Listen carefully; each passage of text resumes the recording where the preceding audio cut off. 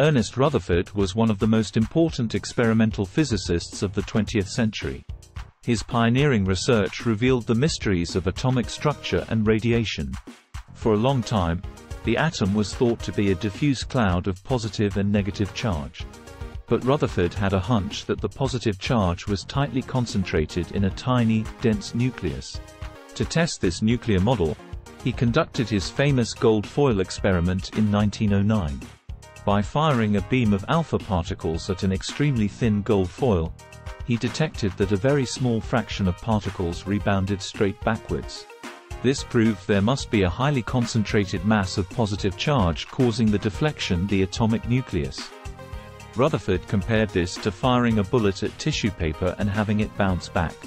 Rutherford also discovered the proton in experiments with nitrogen radiation. He identified the proton as the positive charge carrier within the atomic nucleus. Through further study of radioactivity, Rutherford characterized the different types of energetic particles emitted by radioactive elements.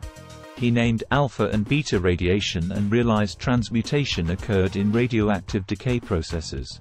Rutherford's groundbreaking experimental work shed light on the atomic nucleus and the properties of subatomic particles and radioactivity.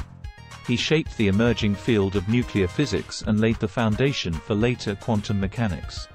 Rutherford's innovations in techniques like detector technologies also enabled the exciting discoveries that followed. His work remains a powerful example of experimental science at its very best.